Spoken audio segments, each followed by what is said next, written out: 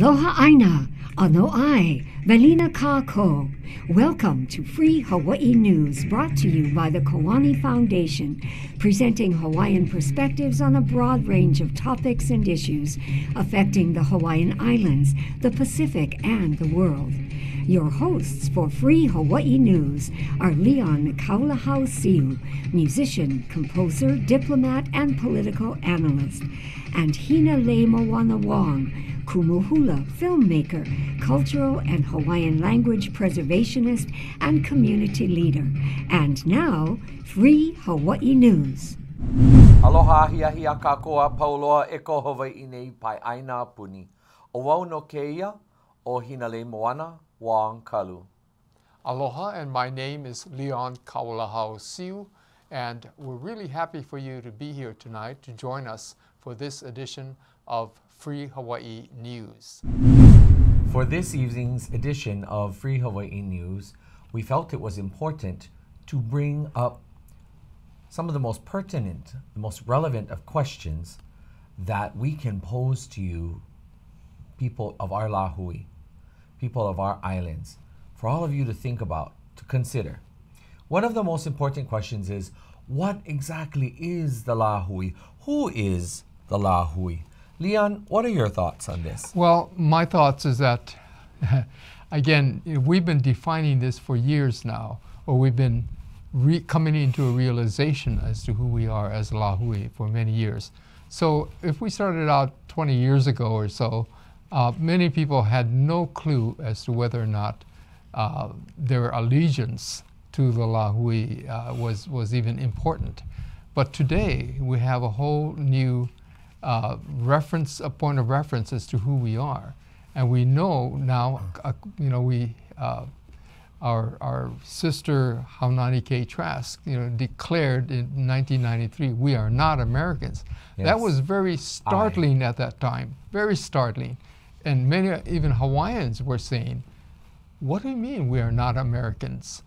But now we actually understand that question. So what has happened is that we have actually come into a realization that we are not Americans. If we're not Americans, who are we? We're Hawaiians. Now, again, that's going to be discussed some more about what that actually means. But the idea is that the Lahui is a group of people that represent or have allegiance to this nation, to this aupuni that we called Hawaii. So this is really something that has grown over the years, and now the Lahui is coming to self-realization, let's say, and is now looking at where we're going. So to specifically define it right now, I think might not be possible, except to say it's kind of wide open for those people who begin to identify themselves with Hawaii, with Aloha Aina, and the Lahui, and their own identity. So what are your thoughts? My thoughts on this, when I think about the word Lahui, Lahui from an Olelo Kanaka or a Hawaiian language perspective, Lahui means it is our race, it is our people, and it is what we associate as the way to define ourselves. Lahui Kanaka. When we say Lahui Kanaka, we're talking about Hawaiian people. Mm-hmm. Not just any old Hawaiian people, we're talking about ethnically Hawaiian people. Mm-hmm. Hawaiian, Kanaka by heritage, by genealogy. That's key. Lahui Kanaka. When someone says, ku'u Lahui, we or the speaker is addressing their people. So if I say ku'u Lahui, I'm saying to all of you, my people. Now that begets the large question of, well, who exactly is our people? And if Kumuhina gets up to say it someplace, Kumuhina might be talking not only to our fellow Kanaka, but my practice is to include all the other ethnicities too. Mm-hmm. Why? Because for me, it goes beyond Lahui Kanaka when I specifically refer to Lahui Kanaka as that, but the nation. And for those of us who are nation-minded and pro-independence minded, Hawaii, at the height of our nation prior to the illegal acts of the United States of America here in Hawaii, our nation included other ethnicities. And these ethnicities were citizens of the Kingdom of Hawaii. And they were members of the Lāhui. So this word requires us to have a nuanced thinking. It requires us to really think about the subtle intimations that come with this word. Are we referring to Lāhui Kanaka, or are we referring to Lāhui from a larger national and little more inclusive level? Both are correct, and both have their reason and the need to articulate as such, depending on the context of what we're doing. So for all of you tuning in, that's one of the reasons why we did this show, is because we'd like to touch upon these topics that help all of us in the Lāhui to understand some of these most very pertinent and relevant concepts. And we're not saying that this is exactly the answer or the solution or anything. What we're saying is that this is what our opinions are. And of course, these opinions have been formed over years of experience, but it also is something to stir up your thinking. Because quite often I'm approached by people who assume that when we say Lāhui, we only mean Kanaka. And that is as far from the truth as can be. But many people still haven't actually addressed that in their own minds. What is the Lāhui? So this is a question for all of us. And so we're suggesting that the Lāhui is much bigger and more inclusive than Kanaka. But again, the Kanaka is that core. Yes, it is both. Lāhui is both. Yes. And so for all those of you out there, just know that as we, together as a people, and as each and every one of you as individuals, find yourself on life's journey and learn. And may we all be lifelong learners at that. But as we go down the road and we learn, it helps us to keep in mind that not all knowledge is found in one school or one train of thought. And so the perspectives, as you said, Leon, are two distinct opinions, and we leave them before you for you to ponder, for you to ruminate over, and for you to consider.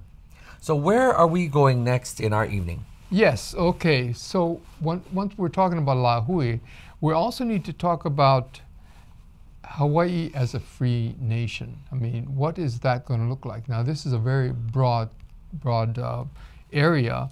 And like, for instance, many of our people can express that they want Hawaii to be free, but they don't really know what that means, really means, or hadn't even thought about what that means. And some of our people even think that, yeah, we should be free, but it'll never happen. And so they're resigned to despair, actually, to think that we'll never get there and we're always going to be stuck with the United States. So what we want you to start thinking about is, what is the Hawaiian Kingdom or the Hawaiian nation going to look like? And we need to start thinking in these terms with anticipation and with a positive reference that we are moving into that, and therefore if we're moving in that direction, we need to start preparing ourselves, preparing our minds in particular for that. Stephen Biko, who is a great South African writer during apartheid, said something very powerful, and he said, the most powerful tool of the oppressor is the minds of the oppressed. In other words, if we can't envision ourselves as being not oppressed, we're going to continue being oppressed. Or if we continue envisioning ourselves as being the low person on the totem pole, we're going to be that low person on the totem pole. So what we need to do is to start to recalibrate our minds and to reset our minds into thinking, yes, the Hawaiian Kingdom or the Hawaiian nation is returning. And if so, we better prepare for it. We better be, I need to get myself in a mindset that is going to be helpful toward that outcome. Indeed.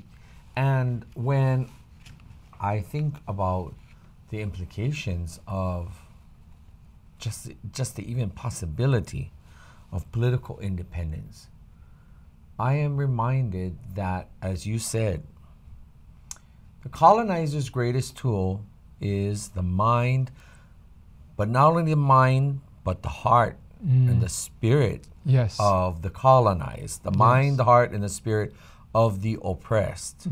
And so it is key to each and every one of you out there in our listener audience, as we prepare, as we think about the questions that if we believe Hawaii will soon be free, what are we doing to prepare ourselves for it? Part of this preparation comes in the form of tonight's discussion topics that we leave with you all. And we hope that you will sit in your living room, sit in your kitchen, sit in your garage, sit outside in the yard, and have these conversations. And just know, now, don't anybody go fighting, because, you know, sometimes these discussion topics are fighting topics.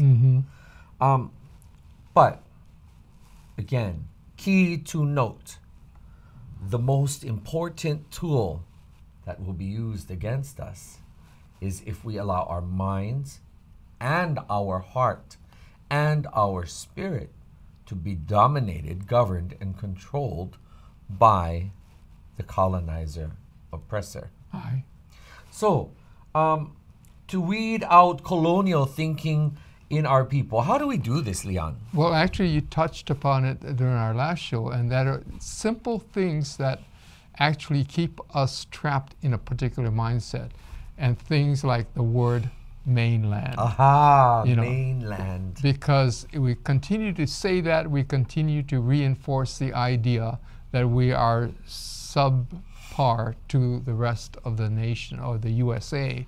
And so we need to start actually changing our vocabulary in a purposeful manner.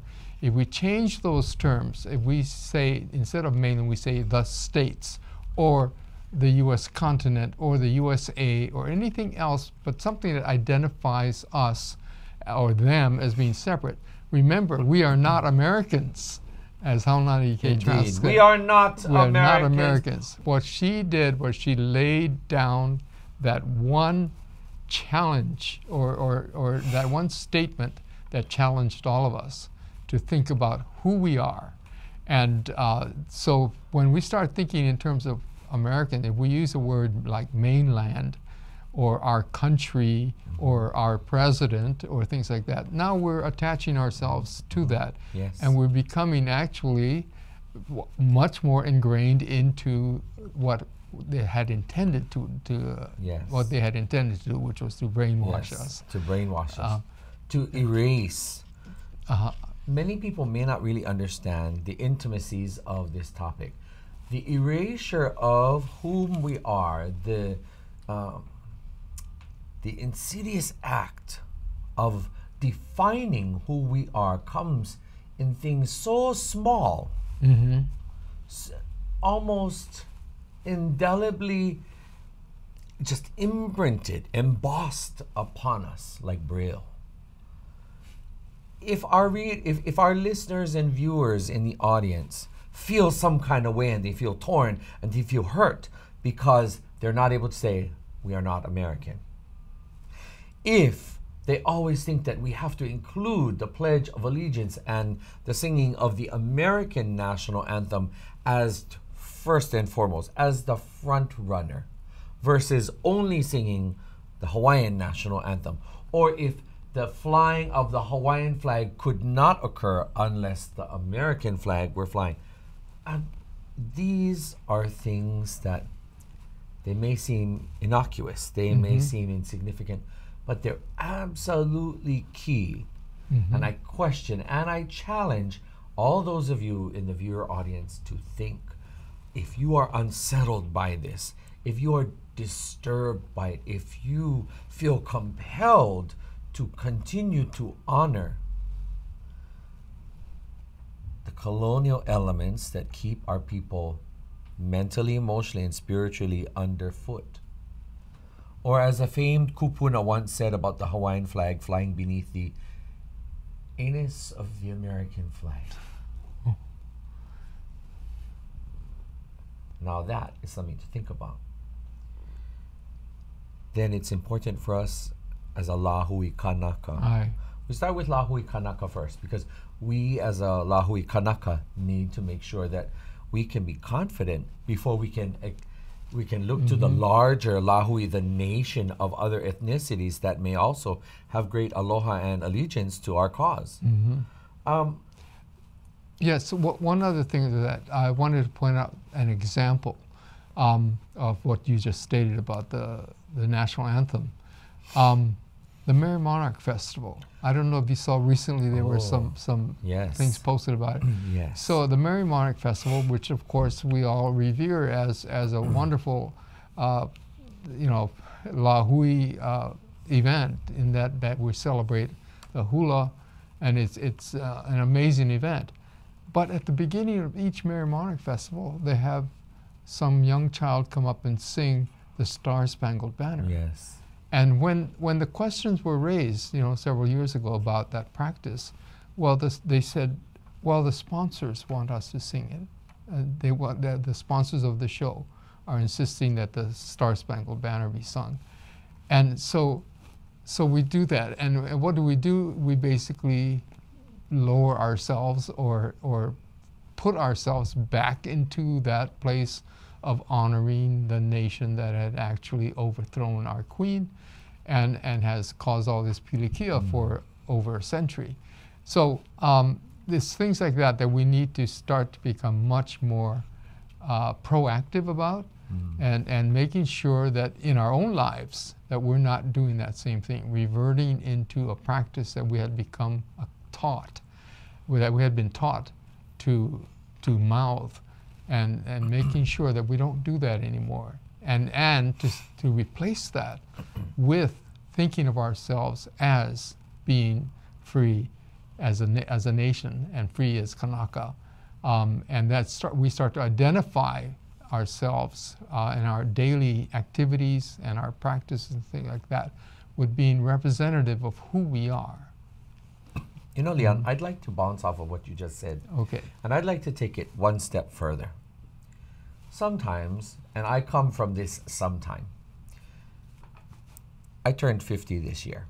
And in my earlier years of advocacy in and around our community for all the different things that I put my face and my voice out there for, I came across in ways that were often very condescending and demeaning and degrading of my own fellow Kanaka. And not only that, but Kanaka that were older than me. And they were also Kanaka that were, they had political responsibility. Now, I want everybody to think about this. Here's where, when we politically disagree, we must find it within ourselves to not completely destroy the heart and spirit of the person on the other end of our conversation or engage just because we have a political difference. Ew. Because if we do that, where then is the value of what we are advocating for if we only achieve this by decimating or reducing someone's value or worth in them to nothing? And so, here's a good example. My mother is now 75.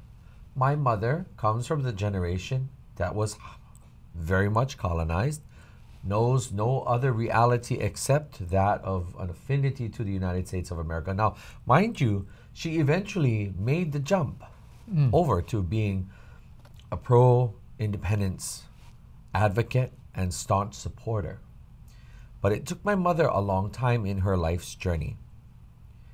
For Auntie Luana of the Merry Monarch, I advocate for people that let us be diplomatic. Let us be kind.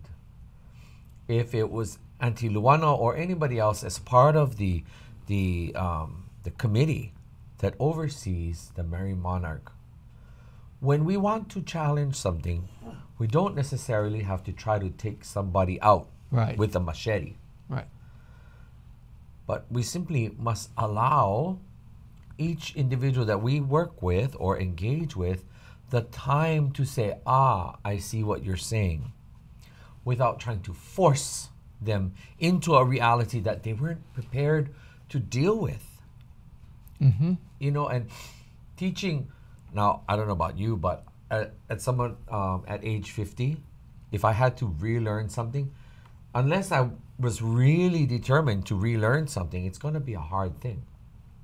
So, you know, the process of decolonization can sometimes be very challenging, sometimes can be painful, because these elements have been a part of our lives for a very long time.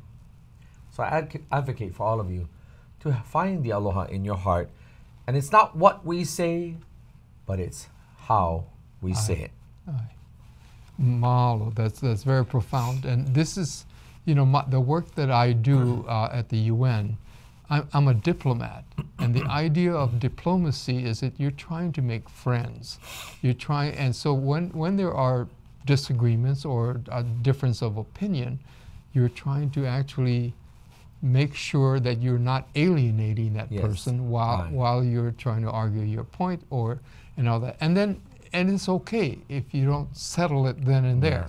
You know, you give it time. You give people the space to hear you and they consider, and you do the same thing. You have to listen to the other person.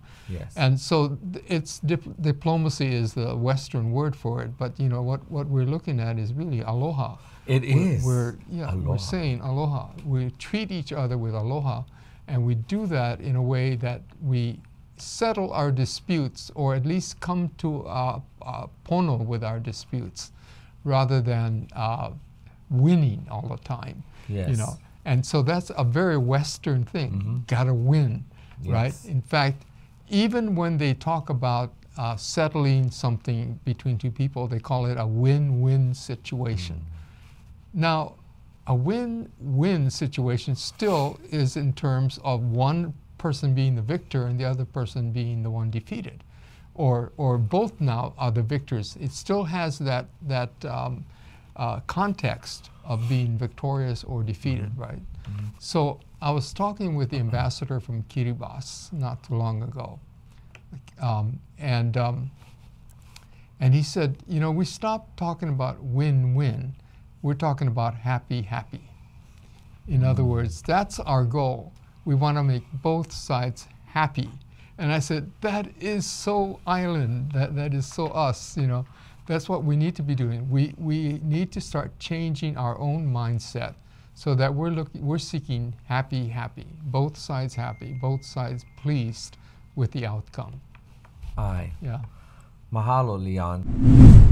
You know, when we talk about Hawaii becoming free, that an independent Hawaii, and people, you know, talk to us about that, quite often they ask some questions that are kind of surprising, but maybe not so much. In other words, some people are kind of in a knee-jerk reaction, ask like the first thing that comes onto their minds, and they'll ask questions like, if Hawaii becomes free, do all the other people have to leave the islands? And we go, slow down. You know, they're making some assumptions that they think Hawaiians are going to act like haoles, that we're going to get everybody to leave because now we own this place. You know, so, but that's not who we are. And I think that a lot of inadvertent questions get asked like that.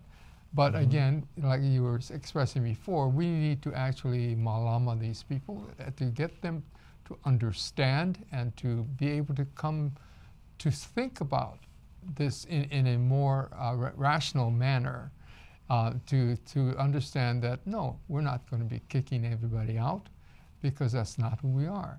You know, we just talked about this nation, the Lahui, being inclusive But we still have some standards, of course, that we're going to maintain. Those who want to leave, yes, you may, but it's not automatic that everybody has to leave if they're not Kanaka. Oh, yeah. And I believe that both you and I have been asked this kind of question before, haven't we? Yes, it's not uncommon then for somebody to walk up to you and say, Leon, so if someone is not Kanaka Maoli, do we have to leave Hawaii? What other questions or what other things have you encountered? Well, another question that do you have to be part of the nation to live in Hawaii? That is, do you have to declare yourself a Hawaiian national to be able to live in Hawaii?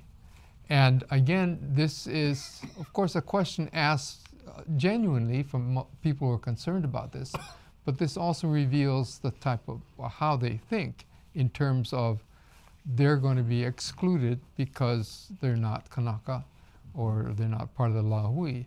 And so to that again, the answer is, if you stop and think about it, no, we're not going to behave that way. We're not going to chase people out of our country because you can't, or we're not going to say you can't live here because you're not Hawaiian national or Kanaka.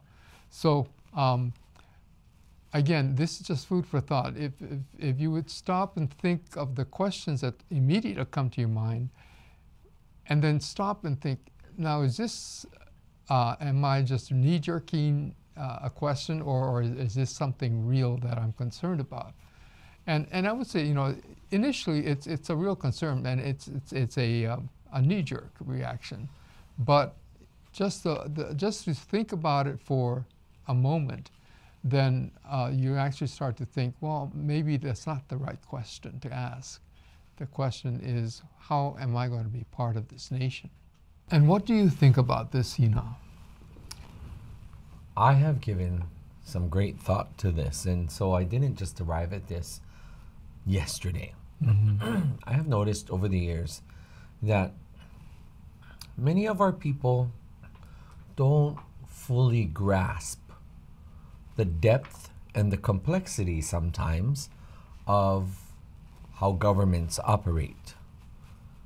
That there is a difference between the U.S. federal government, the current de facto state government, and underneath that, the respective city and county of whether it be Honolulu or any other island, if we're talking about the current political status. And this translates into when our people are faced with discussions and moments of engage on political independence, people don't always realize that some of the basic issues, some of the basic problems, they don't ever change. They don't go away. The government that is going to preside or adjudicate or lead or guide or govern, that's what's going to make the difference. And so no matter what political system we're under, I advocate for our people to really know what are the intimacies.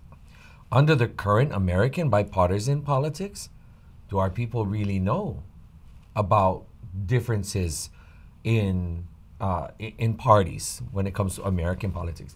When it comes to Hawaiian independence, do our people really understand what it means to be a citizen? Because this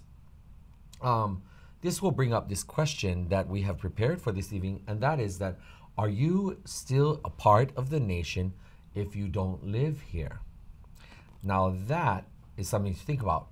If one remains a citizen of the independent kingdom or the independent government of Hawaii, for example, then one is required to observe certain polities. One is required to observe certain, guidelines or expectations or sometimes restrictions. For example, at one time I had prepared to gain Tongan citizenship, but it was not that I was going to renounce a U.S. passport, but I was going to seek dual citizenship. in the case of Hawaii being an independent government, the question of, do you have to give up your U.S. citizenship? Do we have to give up being a U.S. citizen or holding a U.S. passport to become a Hawaiian national? Therein lies some of the little intimate details of what, how do we handle this? How do we look at it? What is your take on this, Leon? Well, as you know, like I said, I deal in international affairs, and passports and those types of instruments are really vital to people being able to identify who they are and being able to be protected when they travel and things like that. So, but the case of, like, let's say Hawaii, the time when Hawaii becomes an independent nation and you're able to make your decision as far as who you're making your allegiance to, and becoming a Hawaiian national, or as you're saying, Hawaiian citizen, and what do you do with the American citizenship? Now, of course, we have been working on this for quite a while, or have had experience in this. A while ago, we're talking 30 years ago nearly, a number of us considered this, and we said, if we maintain our U.S. citizenship, then would we have a conflict of allegiance? In other words, are we going to become conflicted over being pulled toward the U.S. or being pulled toward our own nation?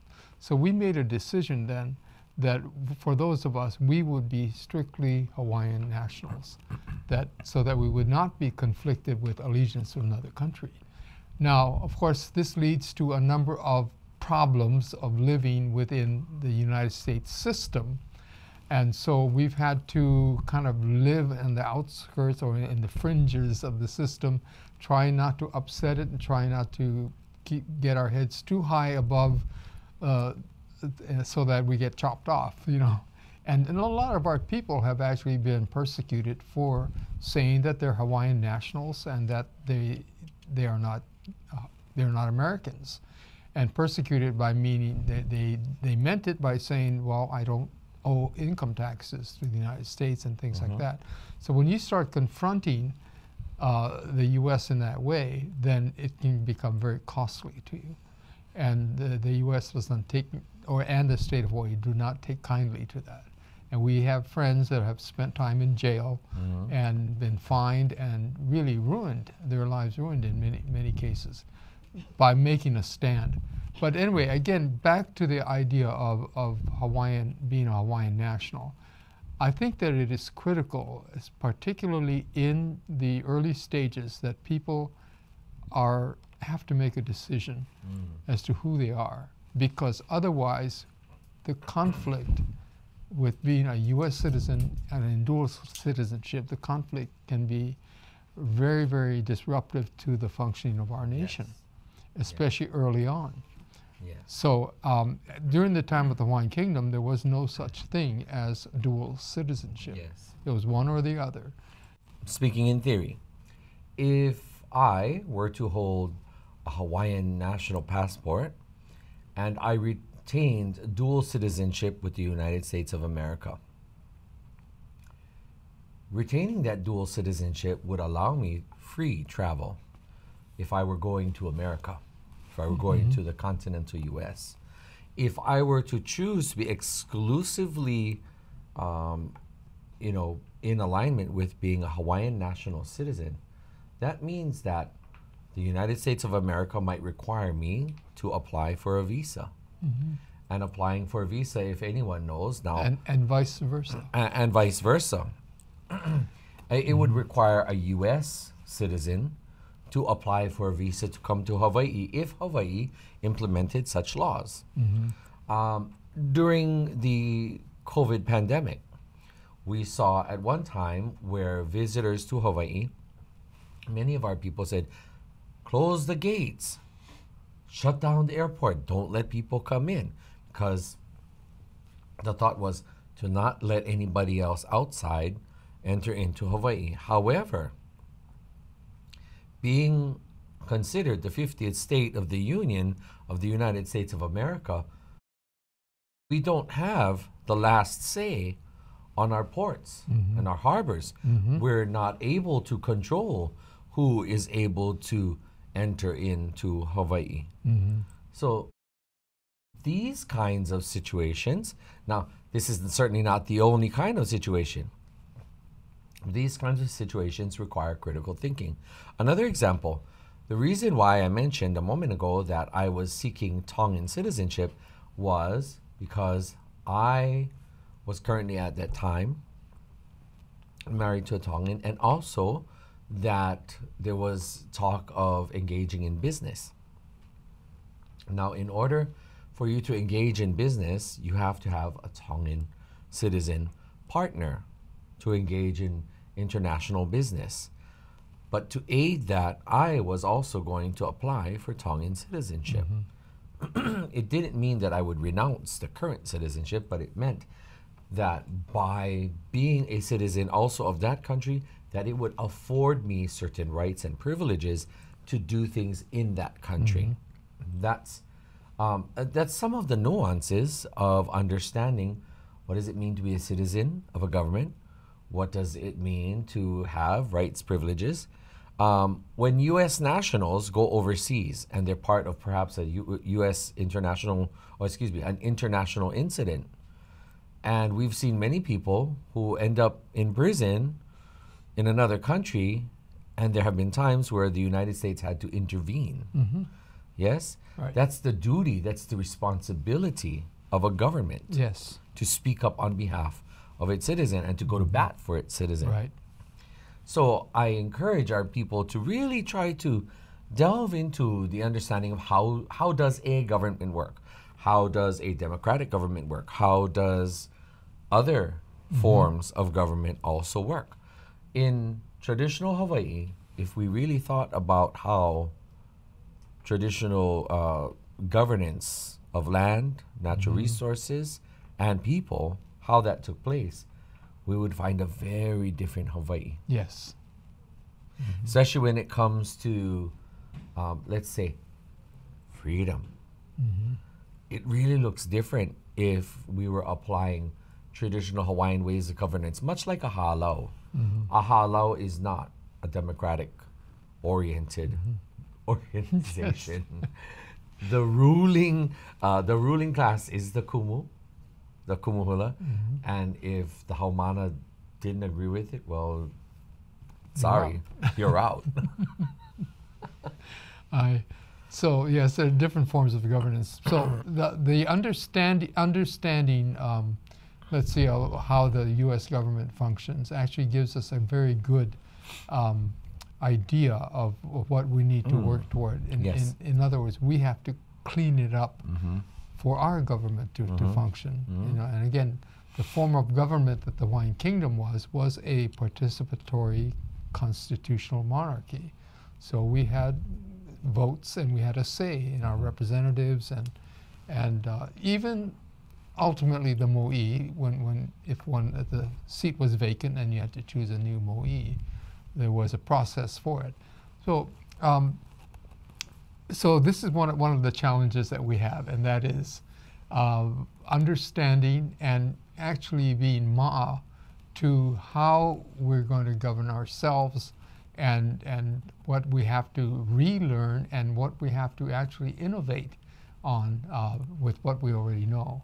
So this is going to be one of the areas we really have to work on. So Leon, we've had a really provocative discussion here this evening, and we've had some wonderful sharing. But let's continue on a little bit more before we wrap up this evening. And I'm curious, what are your thoughts on who gets to move to Hawaii? Okay, so that is of course a big question, and a very pertinent one, because Hawaii has experienced or Hawaiians have experienced the situation of not being able to decide who gets to move here. And in fact, people have moved here completely without the Hawaiians' permission or input, or without asking Hawaiians about that. And that's because of course, the United States policies, and they controlled the in-migration, much to the detriment of Hawaiians, because now, of course, we're a very, very, well, we're not a small minority, but we're a minority within our own islands.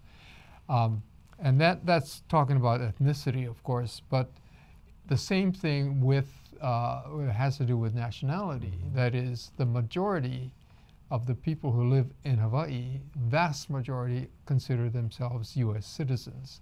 And so they're living here now. So who gets to decide who comes when the Hawaiian Islands is an independent nation? It's actually the government of the Hawaiian Islands and the people of the Hawaiian Islands. In other words, we would have to weigh the situation and actually decide whether or not we're going to allow huge migration or if we're going to control it in some way.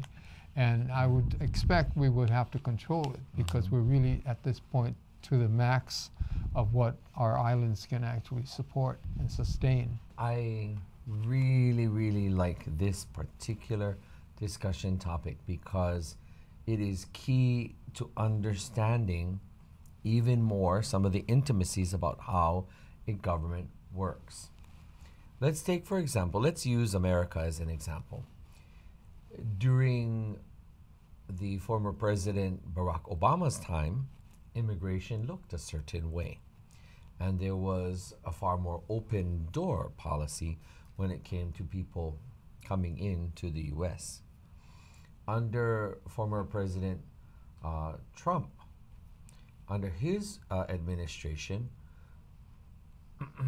there were moves made to not be as open and to not be a shelter for people crossing the border, especially in what would be considered an illegal crossing. People look at the views of Democratic and Republican views.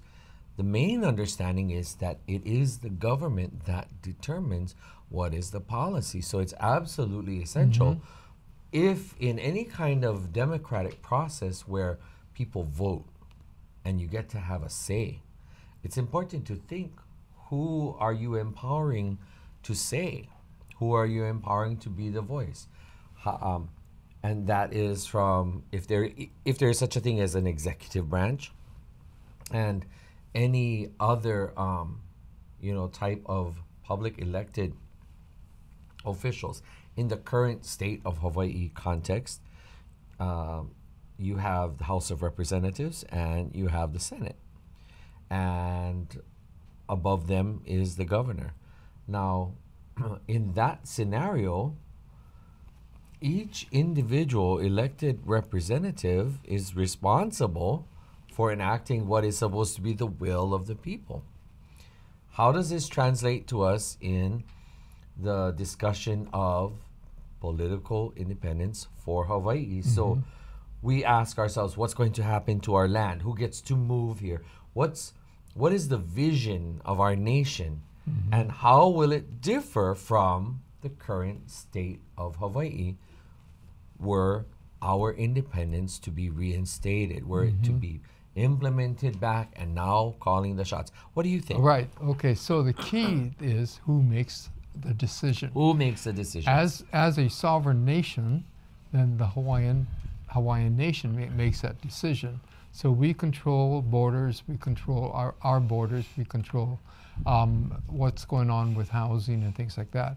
Now the land issue is a huge thing, of course, because we have had this tremendous in-migration that have basically taken over our lands, so that Hawaiians have been forced off our lands, but our nation can actually put it back into proper standing because we have records of who actually owns those lands. And so it's going to be a big struggle, and it's going to take time, but we do have the process to actually make things pono again. We can put this back together into a proper standing. And the way we do it is through the laws of our nation and through the administration that enforces the laws of that nation, of our nation. So the decisions are really, like you were saying, the laws are created by the legislators. You know, so it's going to be, as a Hawaiian nation, the legislators that are chosen to make the laws, particularly laws about immigration and land and things like that, that's made by our elected representatives. And once those laws are made, then it's up to the king, whoever the executive is, to enforce or to carry out those laws. So there is a process there that we have to, that will come into play, and we'll have to trust in it. But the main point is that we would be making the decisions. This is called self-determination. Not somebody in Washington, D.C., and not for the interests of the United States, but for our own interests. We make the decisions for what will benefit us best, and it will be a homegrown decision making. Yes, exactly, Leon. And that's why it's imperative for our viewers to really give some consideration to that which we've spoken about at the table tonight. Imagine an independent Hawaiian government, but imagine our people not being able to shift outside of the parameters of American bipartisan politics. This is something that comes to my mind on too many occasions. For as many years as I have been a staunch supporter of an independent Hawaii, reinstatement of our government, and restoring authority to our people.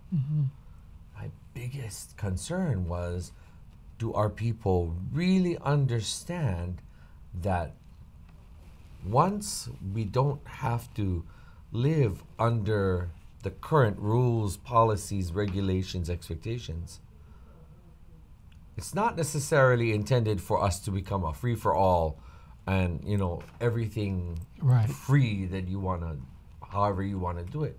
But do our people really understand? And will we step up? Yes, and will we take step the kuleana? up? Yes. Yeah. As we bring our viewers out there in wherever they may be in the Pai'aina, as we wrap our thoughts up, we should be thinking of these very important things. What's going to be the vision of our nation and for our nation? And how will it be different from that of the current vision of the state of Hawaii? How will it be different from this understanding? How will it be different from that paradigm of our existence? Yes. And, you know, this whole discussion has been really just to stimulate thinking among our viewers. And many of you have already been thinking about these things, practical things that we can do on an everyday basis. One, we want to take the word mainland out of our vocabulary. And you can do this anytime. Anytime you see you feel yourself starting to say mainland, please don't. And the other thing is that start to think of yourself as living in the Hawaiian Kingdom right now. The Hawaiian Kingdom actually never disappeared. It's still here. It's just been overlaid by some other outside influences. But the Hawaiian Kingdom is still here. So when you wake up in the morning, where did you wake up? You woke up in the Hawaiian Kingdom. When you had your breakfast, you had breakfast in the Hawaiian Kingdom. When you went about doing the errands of the day, you did that in the Hawaiian Kingdom. All of this reflects and helps to change your mind into thinking that you actually are, and not just thinking, but convincing yourself and reinforcing that you are in the Hawaiian Kingdom. The question I pose to all of you, where is your piko? I know where my piko is. What is and who is and where is my motherland? And so as we think of moving ahead to the future, I ask all of you, our fellow Kanaka, and any and all of you whom support us, with the focus being on our Hawaiian community, where is our piko? And if you are proud to say that you're Hawaiian, could you do it without feeling some kind of way and without needing to honor somebody else? Would you be able to do it and simply uplift our people as our lahui, both the insular lahui Kanaka and the larger la hui o ka pai aina. Aye. Mahalo for joining us for this edition of Free Hawaii News. We've been really happy to have you here, and we hope that this has stimulated some conversations and some thinking for a free Hawaii and for the future of Hawaii Nei. Ai, mahalo anui. No leila e kia naina o ko e kipa mai nei. Pēnei no, ko kako mau manao no ke ahi a o ko maua wahi I ini ho I keia na o ko no e no mai. Nune mai a e nana ku no I mua. Ai no pehea ala ana ko kako pono no keia muaku. No leila mahalo anui ko kako hui ana. A hui ho. Aloha.